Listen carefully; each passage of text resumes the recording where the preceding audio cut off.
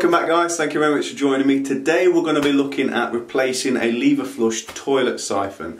So let's say if your toilet's obviously not flushing, you're going to be wanting to see this video. And we're going to be replacing the siphon that's already in there with the Dudley Turbo 88 adjustable Duoflush siphon. Now these siphons are quite expensive, they're about 18-19 quid. But that means once you've installed it into the system, you don't need to take the system back off the wall unless you're swapping the toilet or for further reactive maintenance. Because all you do is you pull this yellow pin out and all of this comes out with it, so this arm stays in there. Not a problem at all. They're brilliant pieces of kit and I highly recommend them. They're a bit more expensive, but you pay for what you get. If you're going to go cheap, you can get one for about £5. You're going to end up taking it back off the wall again. So without any more rambling, let's crack on and get it done. So what we want to do first is obviously take off the lid, put that somewhere safe, flat on the floor, don't stand it up or anything because you don't want it to fall and break. Then we're going to go ahead and empty the system, the water that's in there. But first we need to isolate it on the isolating valve under the toilet. If you haven't got one, you might have to do it on the stopcock downstairs. It's perfectly fine, though, you just be without water. So as you can see, it's a bottom entry fill. So we're going to have to turn that horizontally. It's already half turned anyway. So we're going to turn that horizontally like so. You might have one coming in the side up there, that's perfectly fine. It just means you've got a side entry, not a bottom entry fill. Then we want to go ahead and empty this water in here, as we mentioned. I'm going to go ahead and try and flush the toilet several times. You can, however, use any sort of means like a little jug or anything and pop it into a bucket, that's perfectly fine. But we're going to try and give it a flush.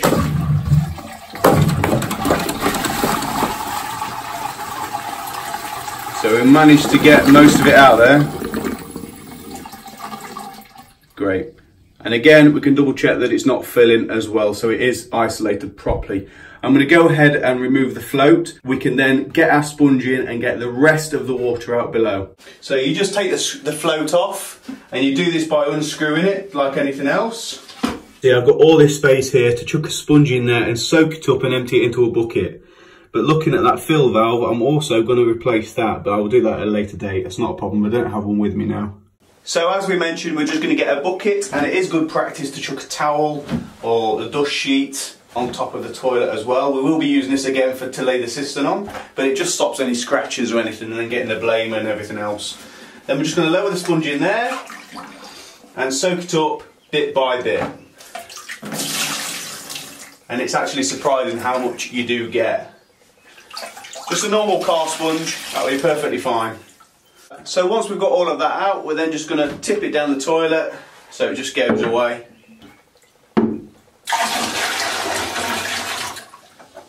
So now we're going to disconnect the overflow if it's not internal, which is down here. And all we're going to do is unscrew that like so, and it should just drop down so we can lift it off nicely.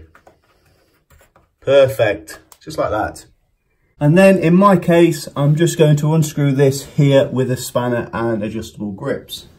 So we've got our adjustable grips and our spanner. And we'll go ahead and set about it and release the nut. And that's it. And remember guys, you're only using the grips just to support the isolation valve so you don't disturb it off the other pipe. Now you will get water. It's imminent, I'm afraid. Just make sure you got your towel there. Should only be a little bit because you've drained it all.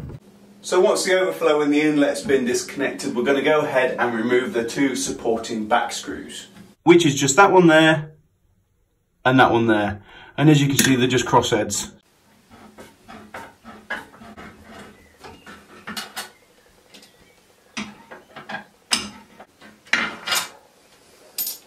After that, we're going to go ahead and unscrew the securing wing nuts at the bottom.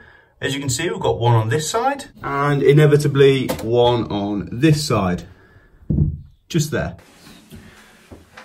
These are most likely only hand tight anyway. And make sure that you don't lose the wing nut or the washer. Put it somewhere safe, like in the windowsill, not in the sink. Once all that is disconnected, we're then going to lay the towel on the top of the toilet like so, and we're going to lift it off and lay it down with the bottom pointing outwards so we can do the operation.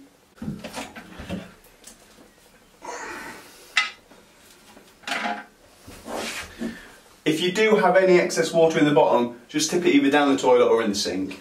Now you will find that you've got your securing bolts here. Don't lose them because obviously they go with the wing nuts, which secures the cistern to the pan. So of course you're going to need those again. So you're going to see something like this. Here's your donut washer, that's your supporting plate, and of course where your siphon is. So now what you're going to do is get your adjustable grips like that, and you're going to gently unscrew, gently.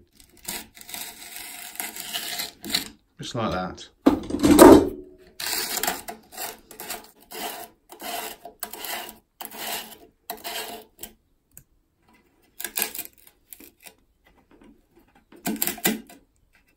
Now the customer said that they don't want this replacing, that's perfectly fine, we'll just put the old one back on. However, I do have a new washer that I'm just going to throw in there because I just don't really want to put that back on. But that's their choice, but I would recommend just buying a normal close coupling kit like this. Just brand new, they're only about four or five quid. You may as well, while you've got it apart, you may as well do it. So once we've removed that, we're going to spin it around and we're just going to slowly pull it out. Perfect. And then all we're going to do is slowly pull it out and unhinge the clip. Very simple. And popping out like so.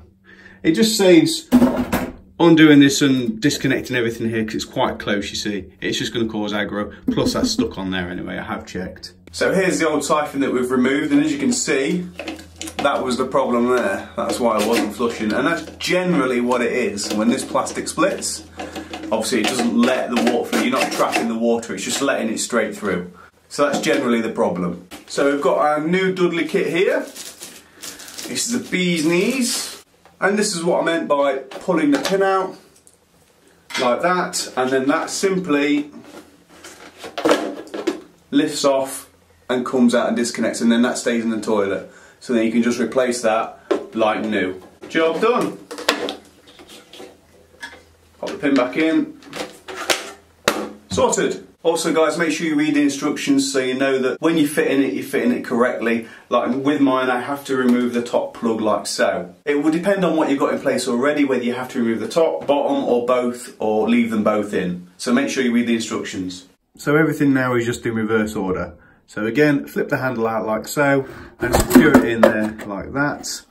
Making sure that you've got the washer on there, and then we're just going to drop it into the system and insert it into the hole. Just like that. So now we're going to flip it around and secure the nut on the bottom. So once we're ready, we're going to pop on our securing plate. Ideally a new one, but we shan't go there. Then we're going to screw it on and secure it with the securing nut.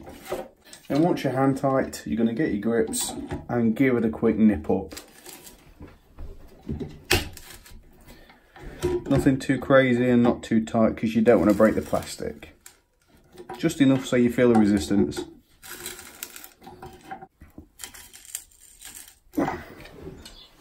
That should do it. Then we're going to go ahead and put a donut washer in place and reinstall the system. So we're just going to pop our donut washer on there so it's easy enough to just drop the system on. We're first going to get our securing bolts with the square heads. We're going to attach them to the base of the system like so we can just drop them nicely in the holes in the pan and secure them at the bottom with the wing nuts. Just like that. Then we're just going to drop them into those two holes there.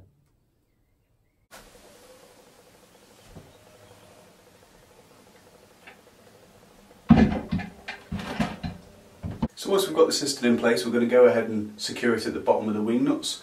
Then we're going to do everything in reverse order. So we're going to secure the system to the wall, then we're going to secure the inlet and secure the overflow. So once you're all caught up, don't forget to screw your float back on, and then we can go ahead and turn the water on and test.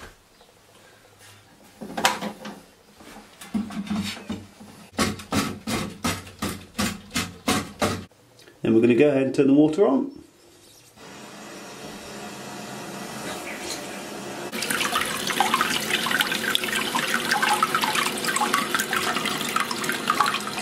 Make sure you've got no leaks.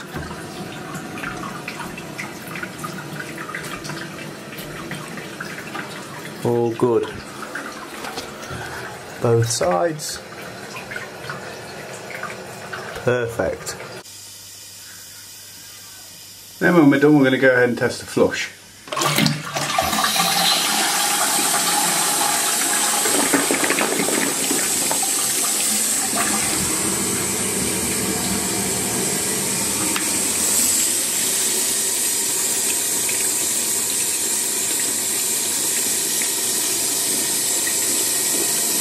Hopefully this has helped you out, guys. If it has, make sure you give me a thumbs up, hit the subscribe button, and I'll see you on the next video.